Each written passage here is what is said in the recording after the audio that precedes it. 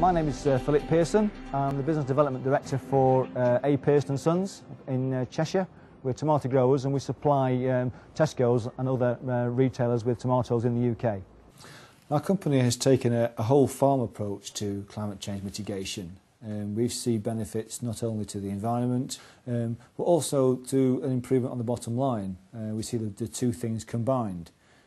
Our nursery here, we have 50,000 square metres or 12 acres and we produce something like 3,500 tonnes of tomatoes per year.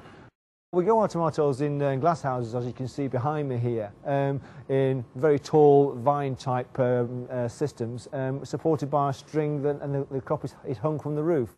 We also use very efficient systems to use energy, so we use the minimum amount of energy that you could possibly use. A tomato needs a number of things to grow, particularly warmth, water, fertiliser of nutrition, lots of light, and importantly carbon dioxide, which the tomato plant uses to make sugars, which is the part of the tomato that you taste when you eat them. We get carbon dioxide from our energy system, which delivers the heat energy into the crop. We burn natural gas in a combined heat and power plant. The combined heat and power plant produces electricity for the local town in a very environmentally friendly way, because we use all the outputs, all the heat that the engine produces we use in the glass house to keep it warm, and the exhaust gases are cleaned and blown into the glass house.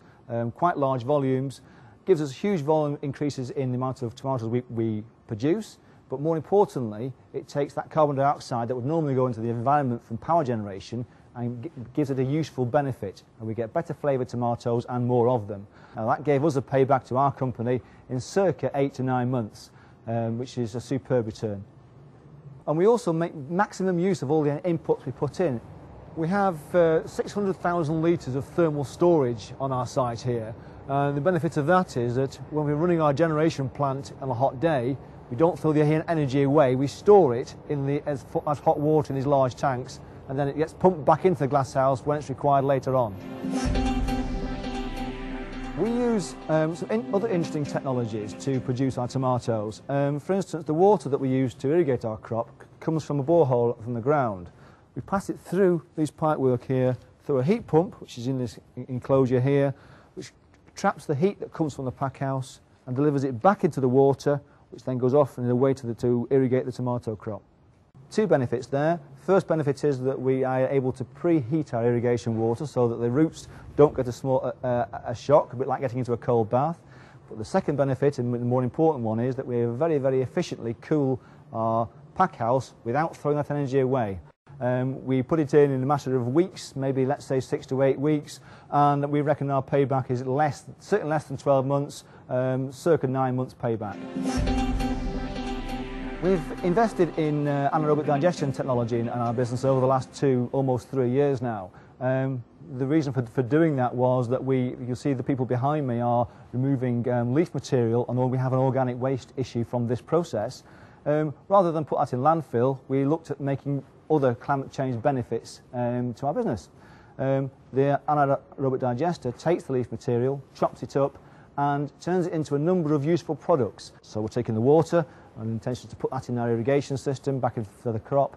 The fertiliser that we give to the plant, which comes out in the leaves, we put back in from the end of the AD system.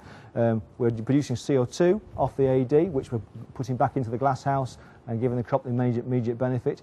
And then the last bit that's left is some methane, which we are initially going to burn to make electricity and heat through a CHP system. And our payback was looking like something in the region of 12 to 18 months payback on the whole capital. Our company has a history over a number of generations of being innovators in our field. And our drivers we are very keen. We live in a beautiful part of the world, want that to move on for future generations. So we have environmental motivators as well as pure business ones. A big benefit to our business has also been the fact that our consumer has been able to find available environmentally friendly tomatoes. Our customer, therefore, in Tesco are delighted to be able to purchase tomatoes that have been produced in such an environmentally friendly way. And as a result of that, they have rewarded our efforts by making us the first ever recipient of the Tesco in the Environment Award, which we were delighted to receive.